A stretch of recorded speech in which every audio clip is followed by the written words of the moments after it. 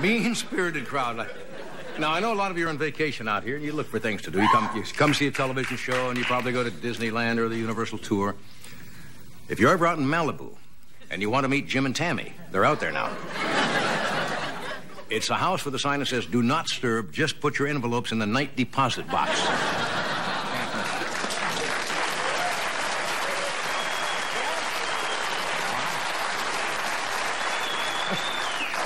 Pour moi? Gee. How many of you watched Napoleon and Josephine on television? I guess it did pretty well. It was on another network. NBC saw it. It was such a big hit. They're going to do another historical drama, Caesar and Cleopatra, starring Pat Sajak and Vanna White. And I'm looking forward to Tony Danza's Henry VIII. That's coming up on NBC.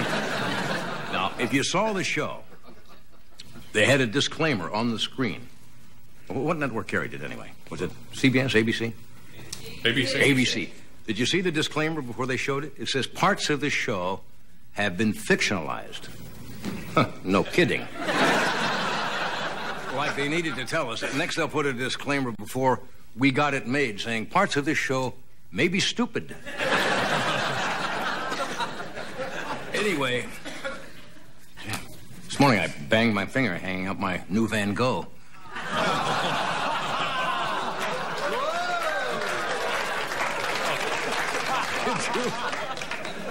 Did you see that incredible auction they had? I believe it was Christie's in London. They auctioned a painting. The last painting Van Gogh sold set a record. It was $39 million. They sold a Van Gogh last night for $53.9 million. Wow. For one painting. Now, that's something you don't get on the Home Shopping Network. No. I wanted to buy that so badly, I was going to hang it right there next to my dogs playing poker.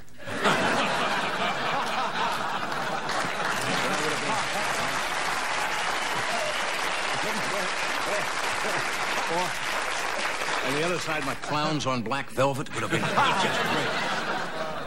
great. Does that boggle your mind? Did you know that when Van Gogh was alive, he only sold one painting? This is not a joke. For $30.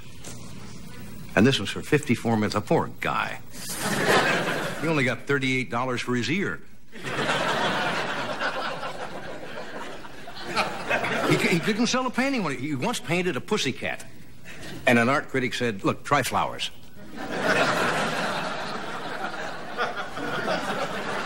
Now, this painting that sold last night was called Irises, and it was painted while he was in an insane asylum in 1889. Now, the reason they put him in the asylum was right after he predicted that painting someday would sell for $53 million.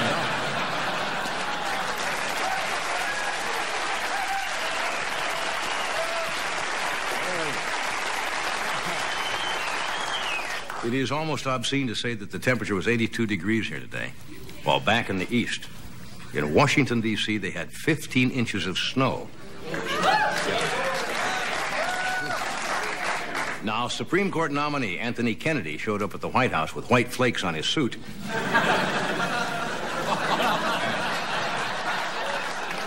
The FBI immediately rushed his coat to the lab. Even Kennedy now, they're saying, could be in trouble. Can you imagine that? The third... Why doesn't the White House just go to the fourth nominee? You know, it worked for me.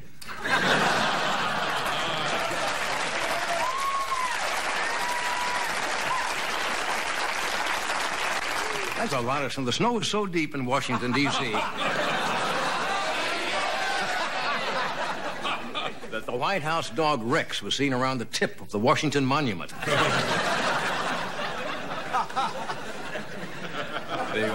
Now, Ed Meese, the Attorney General, there's some calls back in Washington for his resignation. You know, Ed McMahon look-alike, Ed Meese, keep saying that. Did you see the picture of Reagan hugging Ed Meese in the paper? You know, that's bad news. Last people he hugged were Bork and Ginsburg. What else happened? A little... This is probably something you didn't see, or maybe you're not even interested in, but the protege of Gorbachev, Boris Yeltsin, was fired yesterday. Yeah. Apparently, he found out the translation of Glasnost was Chernobyl Night Watchman. We have an exciting show for you tonight, and later on, Jimmy Stewart will be out here and finish the story about the twins he was telling last night. No, we have Miss Carl Reiner, one of the most talented people in the world.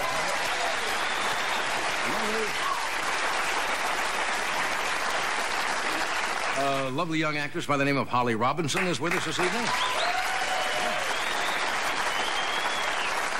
A young comedian making his first appearance on this show, maybe his first network television appearance. I'm not sure. His name is Jeff Cesario. Jeff is with us. So stay where you are.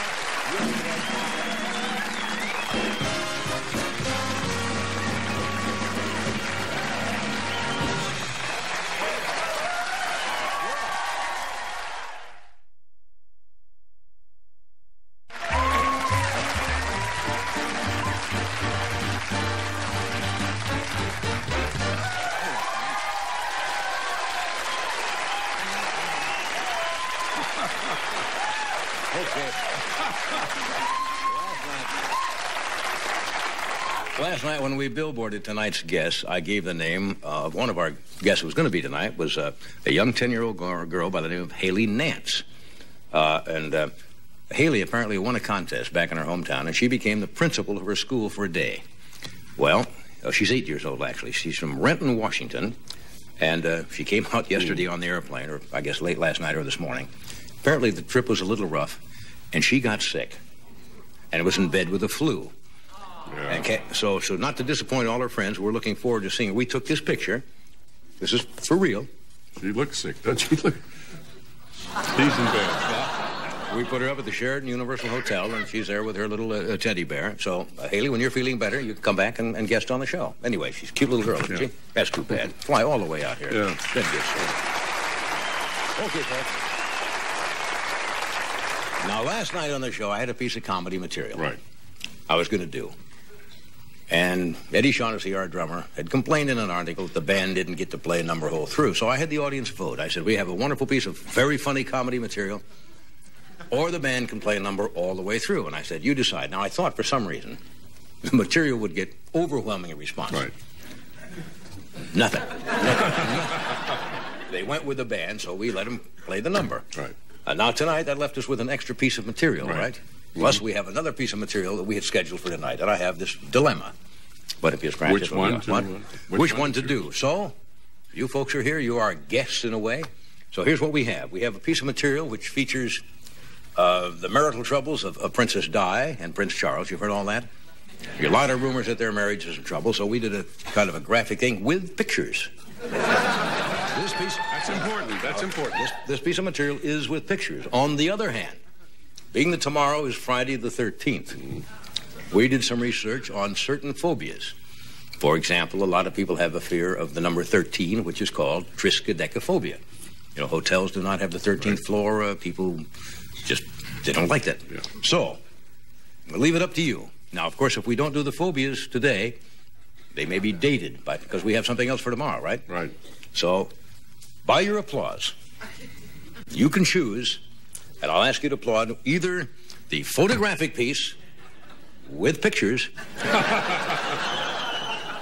I don't want to weight this in any way at all. No. Or the phobia. So I will say, I'll let you applaud, and then we'll do the whichever one. All right? How many would like to see this brilliant piece of comedy material?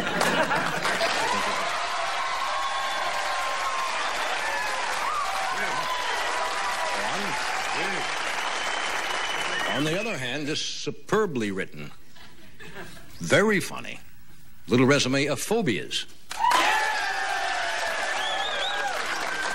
The first one. I think the first one. Yeah. Okay, folks.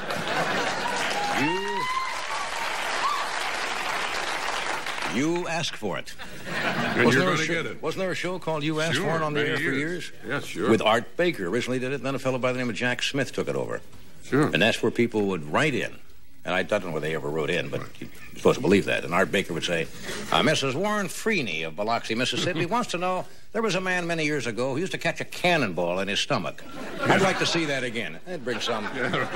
All of a sudden, some guy would show up and they'd shoot him with a cannonball in his stomach. I think they made a lot of it up. But it was You asked for it.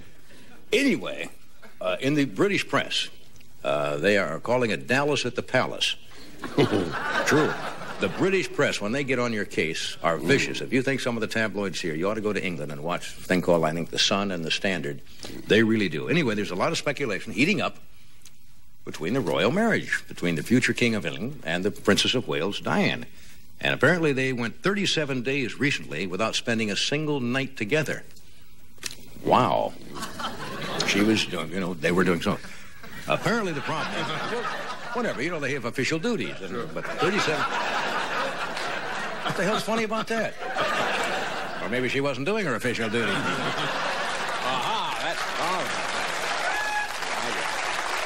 right. See, my mind doesn't work that way. Now, some of the people say that one of the problems is their age difference. Diana is 26. She likes shopping, going to rock concerts. Charles is 38. He likes putting on a kilt and doing fly fishing, I guess. Now, those people in England who support Charles say that Di is constantly compromising the dignity of their position. And those who support Di say Charles is a stick in the mud whose idea of fun is hiking in Scotland. Well, in pursuit of the real truth, we hired our own, we have reciprocating photographers who live over there also for The Tonight Show. Only do work for The Tonight Show. So we called our London photographer Nigel Keyhole.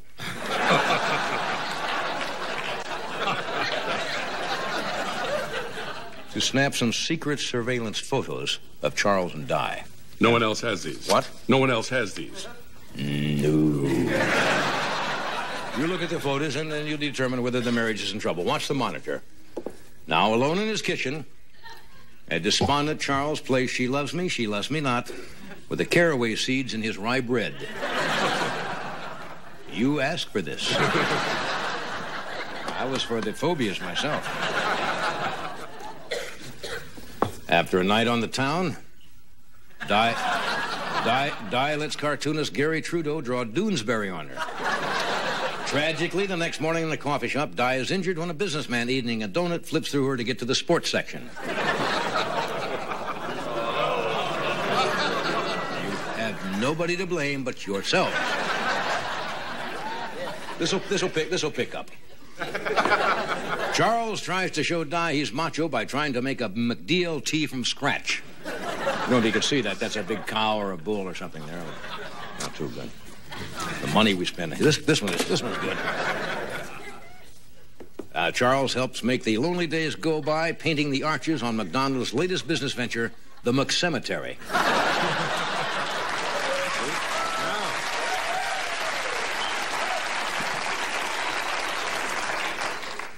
Charles tries to make Di jealous by showing up at a London disco with 3 of Henry VIII's wives. Well, same to you.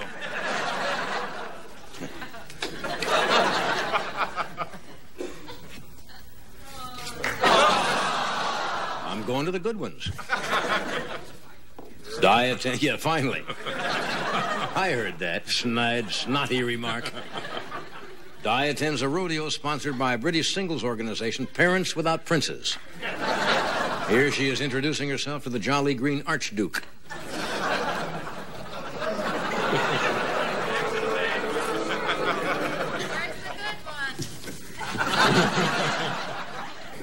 Charles arrives at Heathrow Airport and indicates how many British Airways stewardesses have shot him down.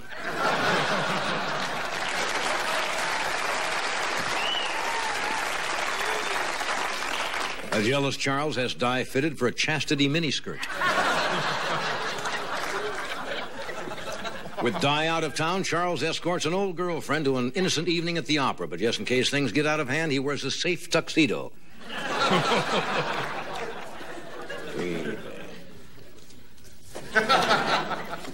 Charles begins to suspect Di is playing around when he peeks under the royal bed and finds the Loch Ness Monster's Reebok.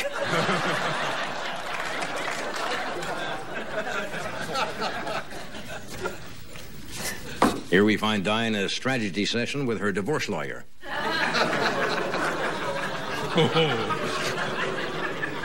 Really going into the tubes, isn't it? During a heated quarrel, Charles grabs Di's hand and tries to suck the diamond out of her wedding ring.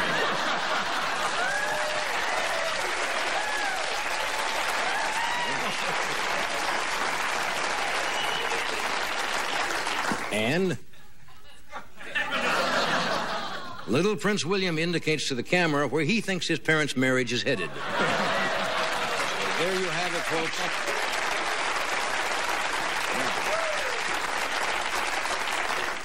In retrospect, how many of you have voted for the phobias?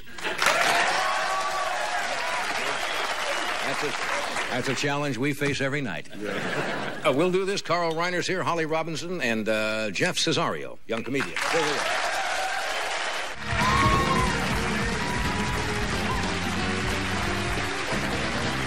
Okay. How many of you know, this will show you, just to give you a small sampling of what you missed. Did you know a real phobia? There is a phobia called arachibutyrophobia. That's an actual phobia. It's the fear of peanut butter sticking to your mouth. And those were the straight ones. The funny ones were dynamite. And maybe you tomorrow night? Didn't ask for it. Maybe What? tomorrow night? Oh, no. I got to wait a whole year now. We can do that. My first guest. Want to hear another one? You know what gamophobia is? It's a real one. Gamophobia is a fear of marriage.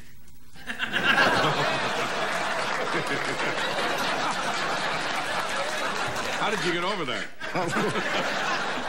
Those are real. Now, here's one. I guess people could have this. Stasophobia. Stasophobia is a fear of standing up. I'm not making these up. Now, just let me give you an idea of one of the funny ones to show you. Those were real ones. We had some others here. Nightlineophobia was the fear that Muppet creator Jim Henson has his hand up Ted Koppel's back.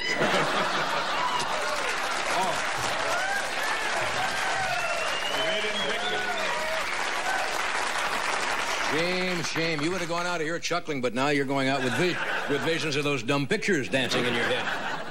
My first guest is a good friend. He does everything well in the entertainment business. He's an actor, a comedian, director, producer, writer, snappy dresser, all around. Nice guy. Yes, nice guy. Would you welcome Mr. Carl Reiner?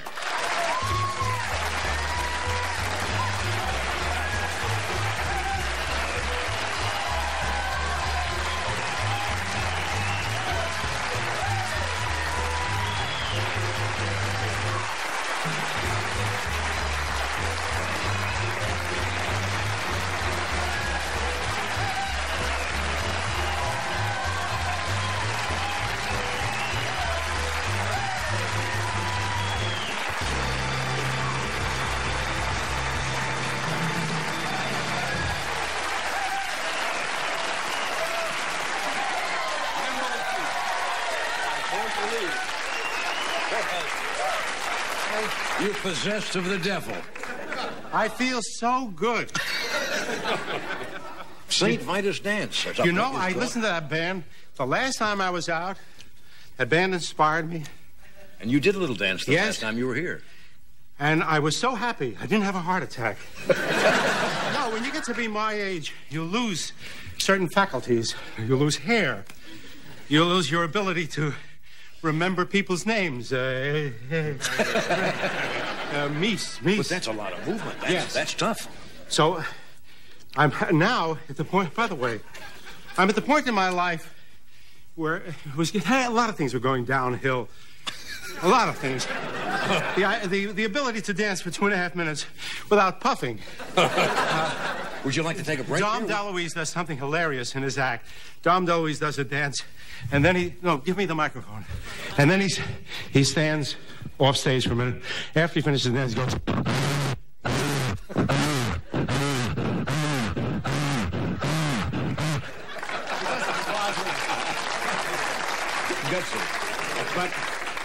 But when's the last time you did anything like that? 1973, when I was on your show and I showed how I did the aerobics Air Force exercise. I can't do those anymore. Anyway, but what I'm excited about... is that no kidding? I am excited because theatrically, I didn't lose my creative force. No. I just, for the first time in many, many years, not since I wrote a novel and a play, which I wrote by myself, but I collaborated a lot with Steve Martin, George Geip, many writers. I just wrote a screenplay for the single, now, no offense intended here. Yes. The single most talented man I'd ever seen on a stage in my life. On Broadway, a guy named Robert Lindsay, who won the Tony Award. See, that's wonderful. How many people never heard of him? Ever heard of him? A lot of people have. Okay. The excitement of this business is to do something new and exciting that keeps your blood going. And writing something for somebody who's going to be a new star. And you did this. And I did it. And I feel so good about that. That's why you came out dancing. That's why I came out dancing. I felt, you know how many years I've been doing your show? Many. 20 years. Yeah, over 20 almost years. as many as you've been here. Yeah. And you... I gave you that ties from the show. This is one of the things. Once I told Johnny that he never gave me anything. I get presents from a lot of people. He never gave me anything, so he gave me his tie. And it's a beautiful tie. It stays in my closet. I don't want to get it dirty. I only wear it on special occasions. It fit with this suit. There it is, and I can't... It says JC. Can you see that? Yeah, little JC. Is there... Now, that's years ago. Yes, and I can't tell people I knew Jesus Christ because... It was a hand-me-down. So I tell them, and this I thank you. You don't want it back. No. No, I love it. Well, I'm flattered you would think of that and bring it out of the closet. You're kidding. It's one of my cherished possessions. Well, you're going to get another tie tonight. I mean, you just ties and ties. Can I try that jacket on? Yes. I love it. I'm not kidding. I don't want to get it from you, but I like the cut. And if I have long arms. No, I can buy. I'll buy this, not from you, but from wherever you bought it. Yeah. It's a little tight, but it's a beautiful fabric. Thank you. Thank you. I'm not. No. I'm not taking. No. I really. Thank you. Very nice. That's. Where do you get that? What? I have little weavers at home to sit. Anyway, they sit in the basement and they just weave all day long. Beautiful. We'll do this, and we're coming back and do a lot of things of which we're going to talk about during this break.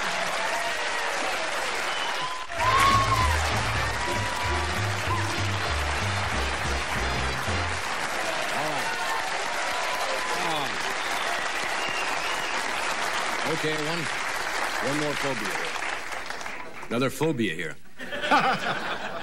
Alleghenisophobia is the fear of whistling the bridge on the River Kwai in front of a Benihana chef. Do you have any phobias? Anything at all? No, I don't, really. There are no acrophobia? Oh, I do have of course.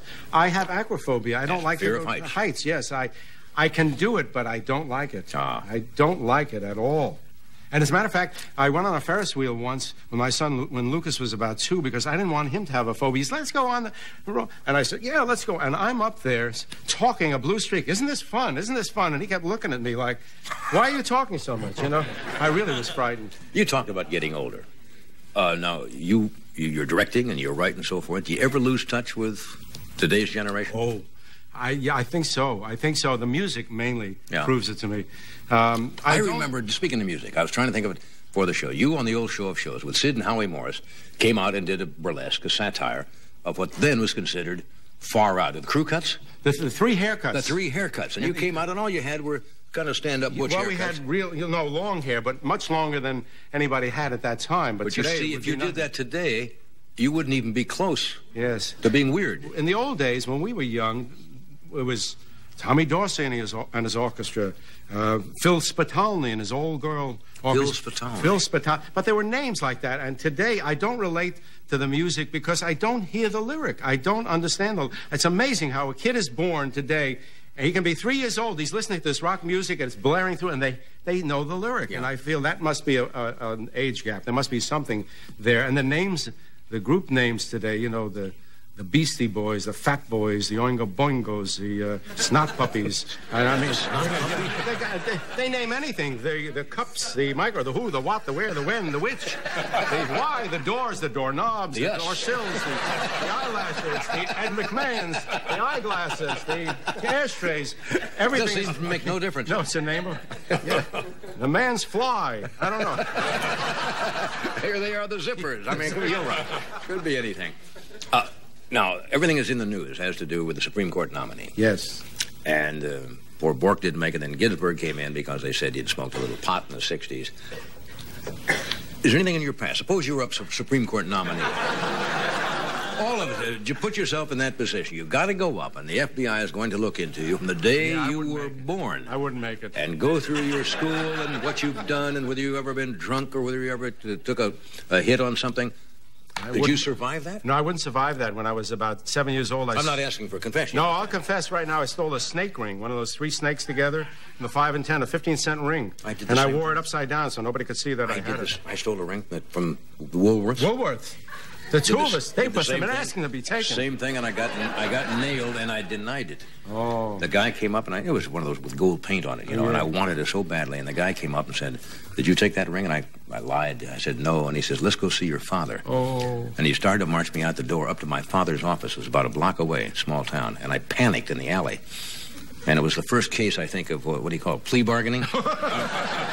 I'm out there. No, don't tell him I'll do anything. That's horrible. God, it was awful. You know something?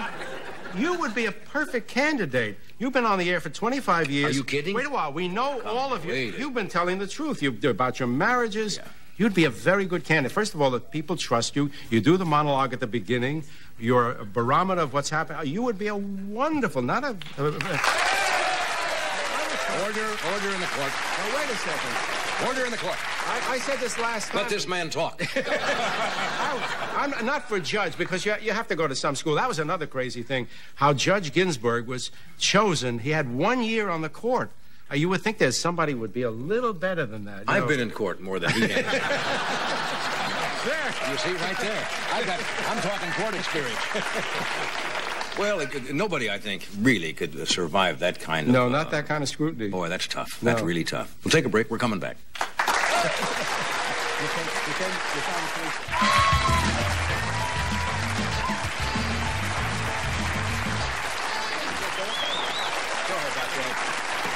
Okay, this is a good night for a new comedian who's making his first appearance, because you're in a good mood, and that's always helpful to somebody who has not done this show before. Jeff is from originally from the state of Wisconsin, and he performs like a lot of the young comedians. He performs frequently at the Improvisation here in Hollywood, and so would you welcome him, please, Jeff Cesario. Jeff.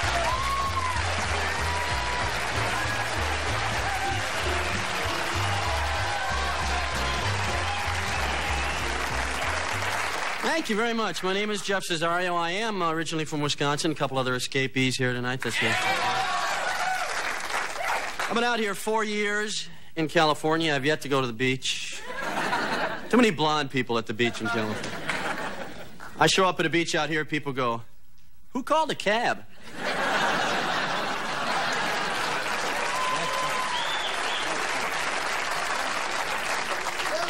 I prefer my sports indoors. I watch sports on TV. My favorite's probably basketball on TV. I watch basketball on TV because I cannot believe the moves these guys make. I watch bowling on TV because I cannot believe there's prize money involved. What could possibly be less strenuous and more boring than bowling on television? Golf. Okay, golf. I'll confess, being from Wisconsin, I'll watch golf on TV, you know, just to see really good weather. But who is riveted to their seat for a televised golf match? Who calls 8 friends, gets a keg of beer? Landscapers, maybe, huh?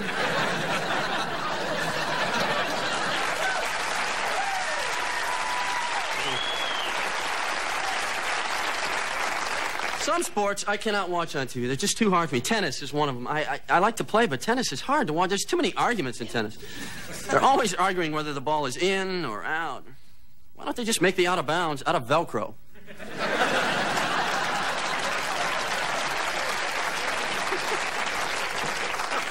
I think out of everybody, I think the best athletes we have, probably horses. You ever seen a horse run a race live and in person? Beautiful animals. Although they have the best incentive to win a race. You're a horse, you win the Kentucky Derby, where do they send you? Stud farm. I'm guessing most of us could shave a couple of seconds off our 100-yard dash time.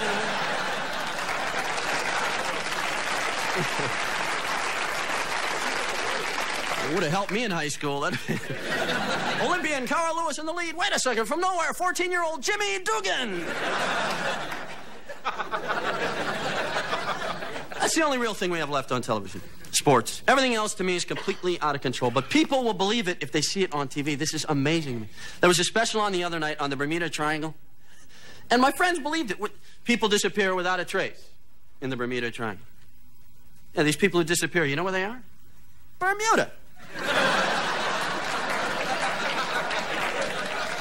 Who always disappears? It's always some poor guy with 6 kids in college, a huge mortgage, and a dead-end job. Oh, he disappeared in the Bermuda Triangle.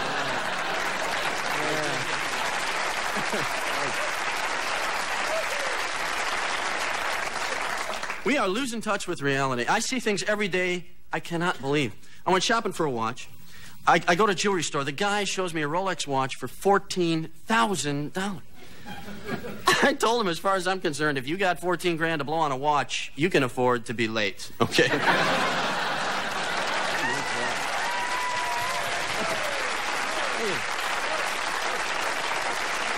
This I can't believe. I saw this. I cannot believe this product, that we need this. We have a new Ziploc plastic bag. You seen this? Where one side of the Ziploc is yellow, the other side's blue, so when you zip it together, you know it's sealed because it turns green. Oh, man, if you don't know a baggie's closed, you don't deserve to eat fresh food, okay?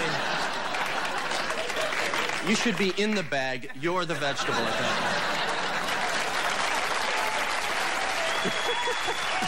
point. Uh-oh. I'm amazed by what people eat. That's unbelievable to me, too. We have people who eat rhubarb in this country. This is a weed. We're making pie out of it. People always say it tastes great if you add enough sugar. I got news for you. Anything tastes great if you add enough sugar. Leaves taste great if you add enough sugar. You just make leaf pie. Just rake and bake. We don't make that.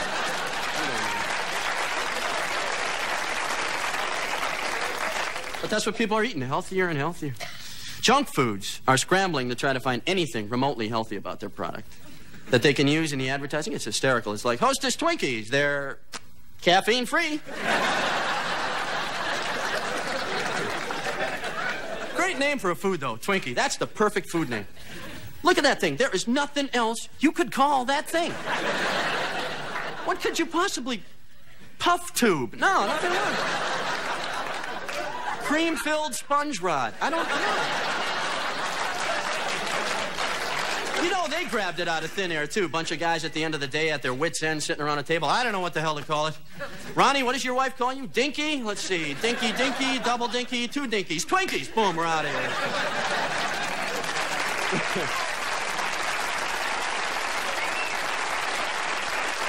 I do love to eat, though.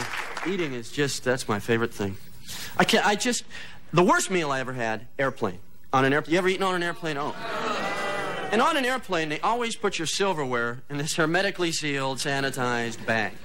Meanwhile, your food's been sitting next to the John for an hour and a half.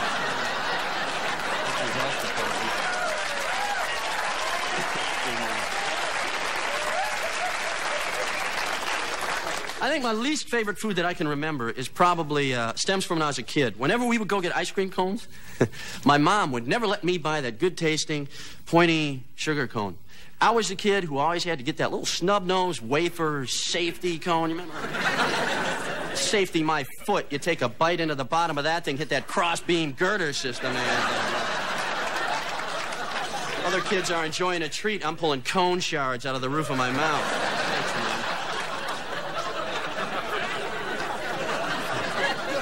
But we will eat anything. The food that proves it, potato skins. There's no food nowadays. 5 years ago, we called them table scraps. This is the equivalent of eating sausage casings. All I can figure out is it makes waiting tables a little easier for a waiter. It's like, are you done with that, sir? Okay. There you go, sir. Thank you.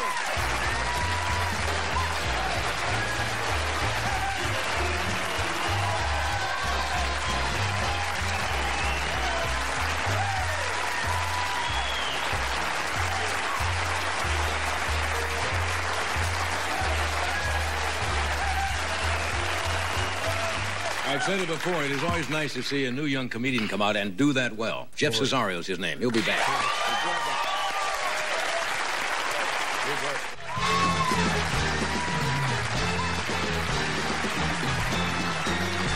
right, here's another young person. Here's another young performer you may not be familiar with. Her name is Holly Robinson, and she is the young actress who co-stars in a police series called 21 Jump Street, which is on another network. I think it's on Fox, actually. Would you welcome Holly Robinson? Holly.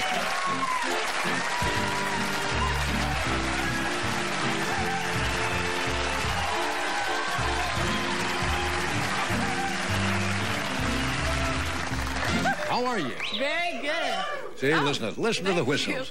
I'm so nervous, Johnny. Don't be nervous. No. Mr. Reiner here is very nice, and he's... If you've got legs like that, you should never be. That's right.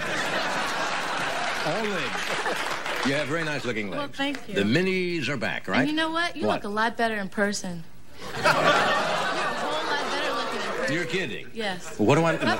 You look very handsome on television, but you but just super look handsome a lot, in person. Yes, this close. Well, that's very nice of you to say that. That's true. Have we met before? No, I don't think we've met before, but... Well, you might not remember me, but see, I lived in Malibu for about 12 years. Yeah. And on my way to Santa Monica High School, I used to drive on the PCH, Pacific Coast Highway, and you sometimes drove next to me. And I used to drag race you, only you didn't know it. So, and I guess that's why I was It's kind of a fantasy, you mean? And you... Right. Well, not really. I mean, I was drag racing you. You'd glance over at me every so often, but you didn't know it was me, and I know now we're meeting. Well, you were very young then. Yes, I was young. I was living in Malibu and having a good time. Didn't your father work on some shows and still is working on them? My father I was the most popular 4-year-old on the block because my father was Gordon on Sesame Street when I was younger. That's it. So that means you became an instant celebrity, huh? Well, I was an instant celebrity, and, we'd have, you have office parties. We'd have, Bob, Mr. Hooper, and Big Bird come over to the house for parties. It was great. It's got to be a wild weekend. It was great. And all the kids in the neighborhood would...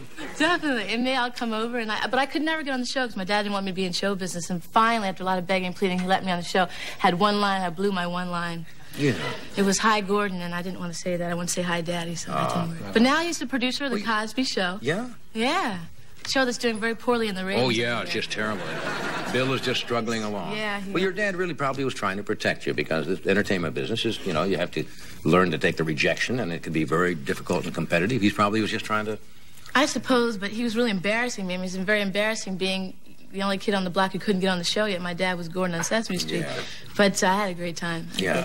Now, what have you done besides 21 Jump Street? Well, 21 Jump Street, other than that, I've been known as an anthem singer these days. I've been singing the national anthem. I did Dodger Stadium twice. That's the riskiest thing in the world for an entertainer? It's a very hard song to sing. Yeah.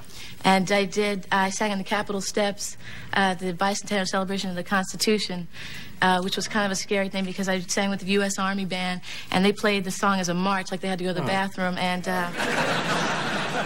they said... By the time they started with the drum roll, and by the time they got to the song, I was just waiting for the intro, and I got to the Can You See, and I missed the Oh Say. Oh, so, that's a murderous song. Yeah. It's a murderous song. It really is very difficult. Robert Goulet will never live down the time he kind of botched it once, did the wrong words. And who was the first entertainer who did it really with... almost did a soul version of it. Feliciano. Yes. Feliciano. Went on, everybody said it was very proper with it, and he went on, oh, say, and started to do a number with it, and the place fell apart. Marvin Gaye did it also very well at a fight. Yeah. But I get to make up for him doing it on Monday Night Football on Seattle versus the Raiders, November 30th. Yeah, now, do you go in and rehearse? Yeah, you go and rehearse. You better rehearse or else you'll end up missing the Osei like I did in... Yeah, Osei is... If you miss the Osei, you're in trouble. That's for sure. Now you got to catch up, right? That's right. And the band's taking off somewhere else. That's right. Yeah. So are you happy with your career? I'm happy. Well? I got out to a bad start. I did a movie called... Howard the Duck. Oh, yes, that was what it was called. Well, look, that happens to everybody. Howard was a great... it was great working with the duck, and I had a wonderful time. Feathers flying all over the set, and what can I say? But you got to have a few failures in life. Oh, that's for sure, but that was a big one. But, I mean, I wasn't... But nobody saw it, so it doesn't make any difference. I worked Secret is safe. I worked on the film for 3 months, ended up in it for 3 minutes, and that's time when you like to land on the cutting room floor sometimes. Yeah. But I had a great time, and then I got 21 Jump Street, and it's been up and upward ever since. You single, lady? Yes, I am single. Yeah. Well, kind of. Oof. I'm going to get in trouble for saying that. Let's put it on. You're keeping company with somebody, that's more right. or less. That's right. I'm not married. And See, that doesn't really say anything. It doesn't mean you're going steady. It doesn't mean